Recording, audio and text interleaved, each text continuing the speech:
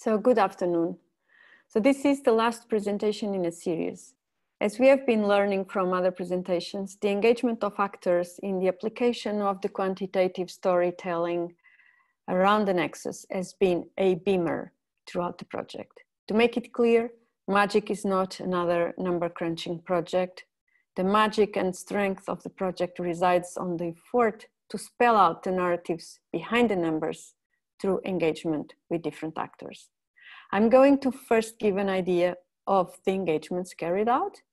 Then I will make a reflection about the meanings of extended peer community within magic, and finally share some ideas that emerged from the project implementation, as well as a posteriori reflection and considerations. We started this project with a great ambition in terms of engaging policymakers in the whole process of examinations of Nexus policy narratives. Because we were looking at Nexus related EU policies, and because one of the services of the Commission was part of the project, we thought that engaging with different services of the Commission would be greatly facilitated. It turned out that this wasn't straightforward for many reasons that I will discuss during the presentation. The first part of my presentation is based on a survey that we conducted with the Magic team a few months ago about the engagement exercises. So in this slide, you have two graphs. And they sort of represent on one side the rich aspirations we had, and then the richness of actual engagements. We asked two questions to the research teams. What did you want to do? And what did you end up doing? In the left figure, we have the type of actors sought to be engaged in our processes of examination of narratives, and those that were finally engaged.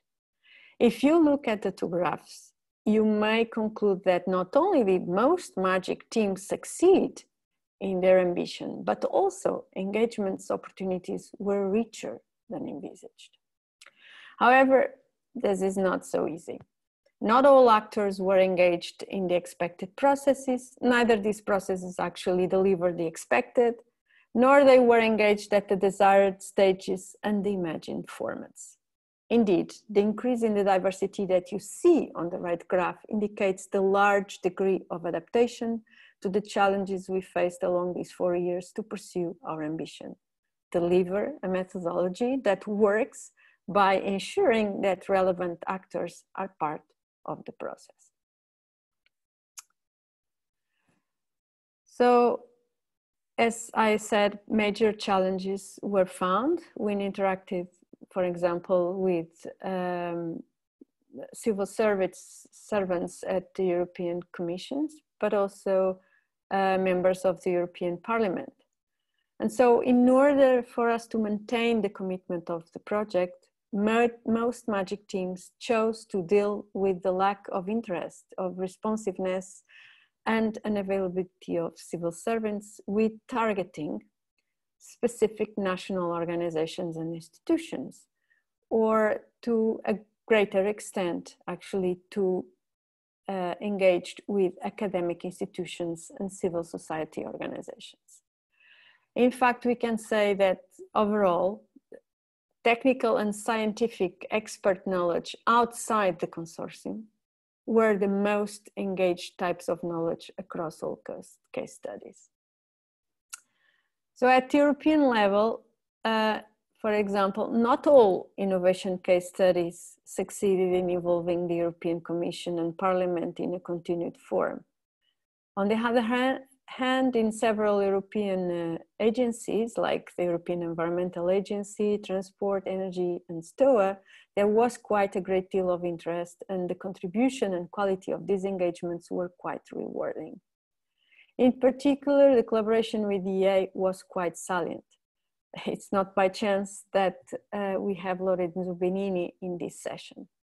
The Environmental European Agency participated in several engagement activities, supported the organization of engagement events, and invited magic researchers to apply their methods in new projects.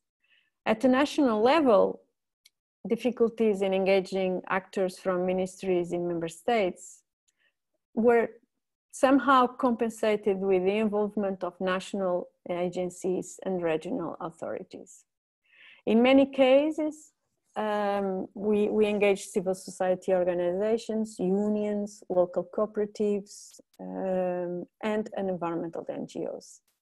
For example, it is interesting also that in some cases, like the case of the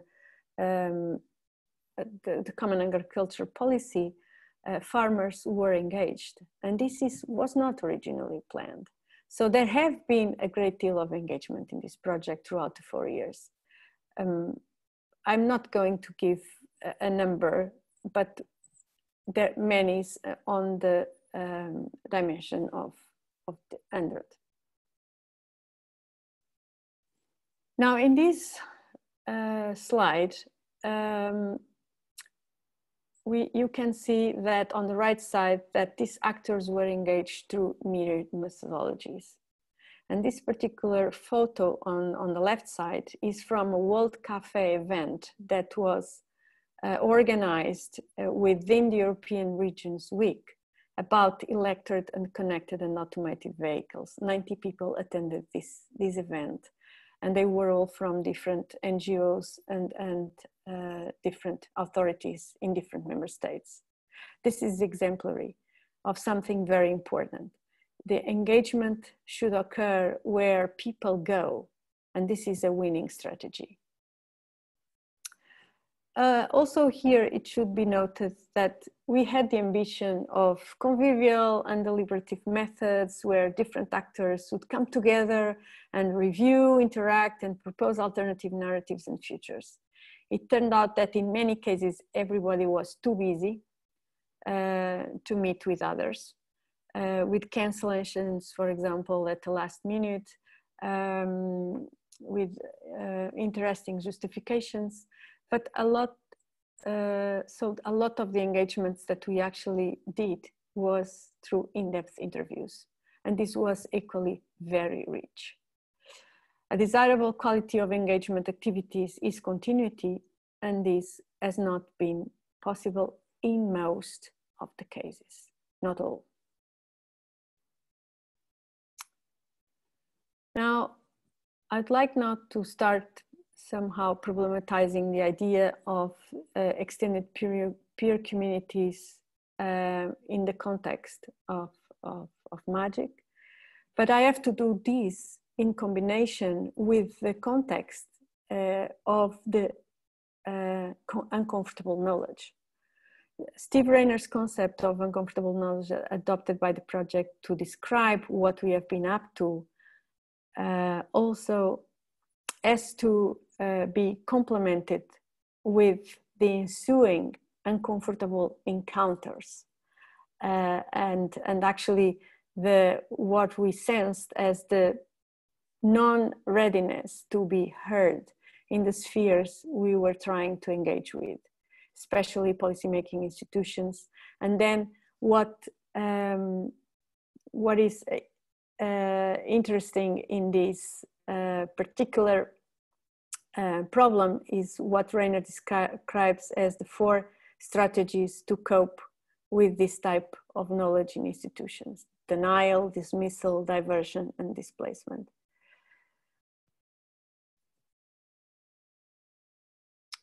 Now let's start from the extended peer communities.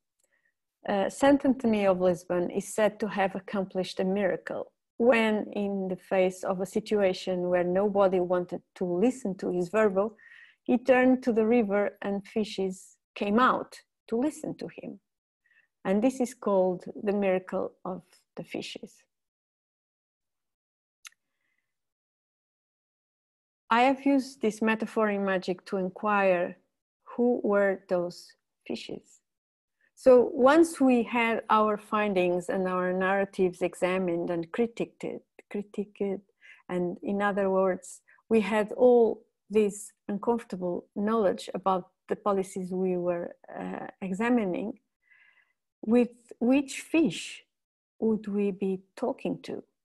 With whom should we entertain a co-creative conversation to reimagine less dysfunction futures and at least ensure coherence of policy making around this nexus? Now, let's look at the definition of extended peer community as proposed by Silvio Funtovic and Jerry Raivatsi in the 90s. So they say that for these new problems, which are problems that were addressed by MAGIC, the quality of the process depends on open dialogue between all those affected. And these are not people, not necessarily people with institutional accreditation, but all those that have a desire to participate in the resolution of the issue. The first thing that I want to say is that there is an assumption that there is a community out there waiting to be called to dialogue with open arms. And perhaps there is, but you need a lot of magic to engage with that community. And I will return to this a bit later. So to me, somehow, then what we, in most cases in MAGIC, we have actually engaged, not with those affected, but those affecting. These little clouds that you see on the left are inspired by a project on the innovation alternative water sources, where basically we found that those that were affecting definitely the process were actually not being engaged. Who is telling the farmers in the islands, in the Canary Islands, that they should produce avocados, tomatoes, and stop producing bananas? Probably are not even the ones that we have engaged with, because they are not reached out. So to me, what the extended peer community is somehow an open question. Now, I've been a little bit sorry for what could be light heartedness to look at this, but it is not. Who did we meet and who did we engage with? Since we are talking about uncomfortable knowledge, it is tempting to think about trainers' institutional strategies to cope with the discomfort, as I enumerated before, the denial, dismissal, diversion, and displacement.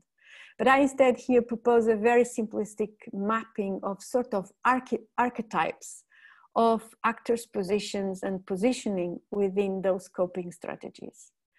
And we have the gatekeepers, also, the maintainers of a narrative. And here we can distinguish between the believers and the nurturers, but also those that just have a job to do, which does not mean that they don't see the problems with the policy narratives we were examining.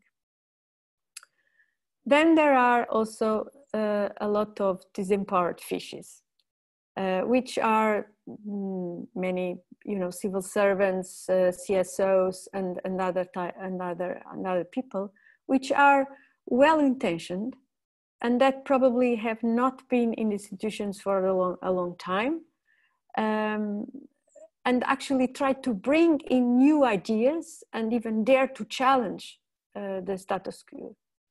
I would say that this actually, if there is persistence on their acting, they actually in the long term can nurture some institutional transformation. Then there are the sharks, and the sharks can be those that try to use the knowledge to opportunistically justify or advance other agendas, that use the knowledge that is produced in this project to advance their own agendas, and they not necessarily correspond with magic values and ethos. Then there are also Dories. They listen and they move on with their ordinary jobs and somehow are forced to forget that they know better. And I want to make it clear that we never met any archetype as such, because we are all a mix of these categories depending on what we are doing, depending on the context, including also the relational. It happened to us that in the same, for instance, in-depth interview about the water, energy, food policy narratives, we could discover different aspects of Rayner's strategies and the interview's positioning on them. But in terms of engagement strategy, the magic engagement strategies, this is actually quite rewarding, because for us, it meant that we were able to create safe spaces where those that engaged in our project found the comfort to deal with the uncomfortable. And this is quite a very important result of this project. Now,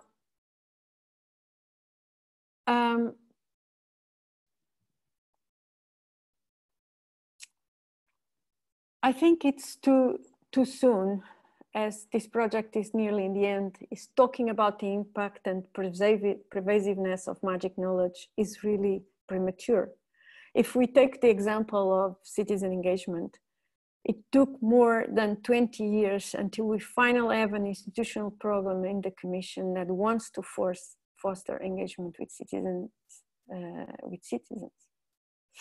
However, we have detected some errors in this project that ought to be corrected in future projects. For example, financing a science for policy project that has no pre-agreed connection to the policymaking processes is a big ambition, in the sense that the experiment is diverted to find the terms of others to get attention, instead of experimenting on how to co-create shared spaces of deliberation in everybody's terms.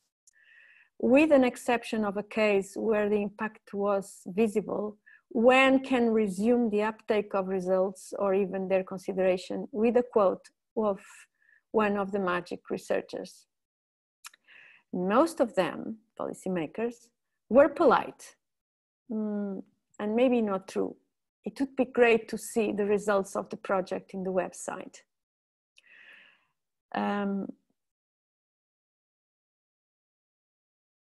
The exceptional case I was referring to, the work of engagement was situated in the political context. It was connected to ongoing processes, and where there was familiarity as well. This is very important. In the sense, all were local, including the researchers themselves. So the connection was very, very important. And this is another very important outcome of this project. So this is my last slide, and I would like to give some ideas of what I think needs to somehow change. The first thing is to talk about own terms. Own terms is, when we started this project, we thought that we as researchers could impose a preconceived standard of mean making and structure onto others. And this is not a viable solution for engagement. So we need to create spaces of engagement that deal with everybody's terms. So, for example, no lecturing. We need to create partnerships. Then it's about the spaces where these engagements take place. I've talked about safe spaces. And these are, again, cannot be decided by the researchers, cannot be created from with an ideal that the researchers have in mind how this should look like.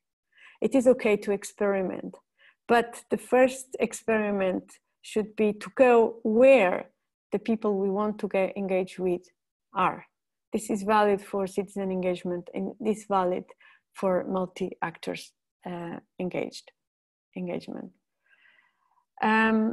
It is interesting that the COVID-19 situation allowed us to experiment more with online engagement than we thought it could happen. But this only happened in the recent months.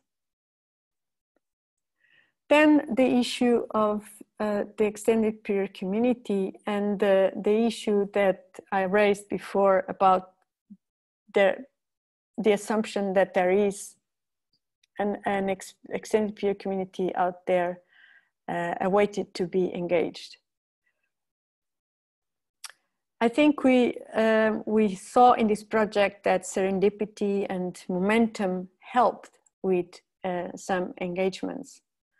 But I also think that we should engage with the emergent and the latent, in the sense that we have tried to engage the obvious influencers to the magic process.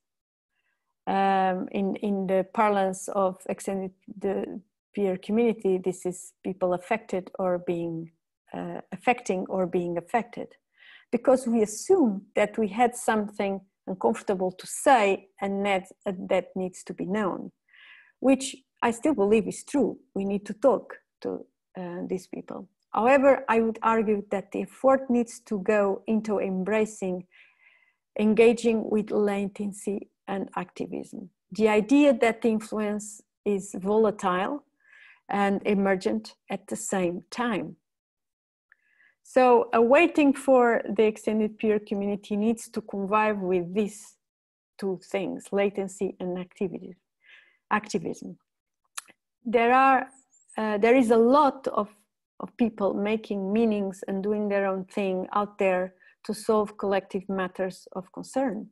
This happens, for example, in the form of collective action initiatives to tame the so-called energy transition, or the DIY ecology and agriculture, or alternative groups of solidarity that distribute food products from alternative production methods, and so on and so forth. And in fact, at a late stage in the project, we have engaged in one of the case studies these communities. But we need, in a future project, we need to enhance this aspect, because bottom-up engagement, this latent possibility of influence cannot be disregarded. And last but not least, we need to also change the ways these research projects are put together.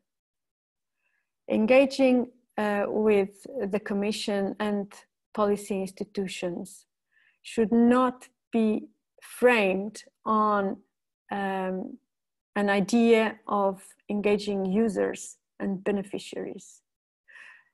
It needs to be grounded on the idea that these institutions have a lot of knowledge. And so we need to frame this as engaging the knowledge holders of these institutions.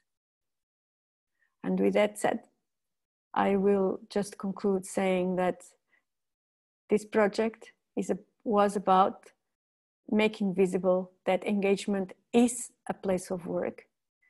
And as a place of work, it has its tools, its infrastructure, and its competences. And we, in a future project, we need to do more experimentation on this. Thank you. I invite you to come to our policy event on the 30th of September. The link is here, but you can also, if you Google it, you will find the link. Thank you for listening.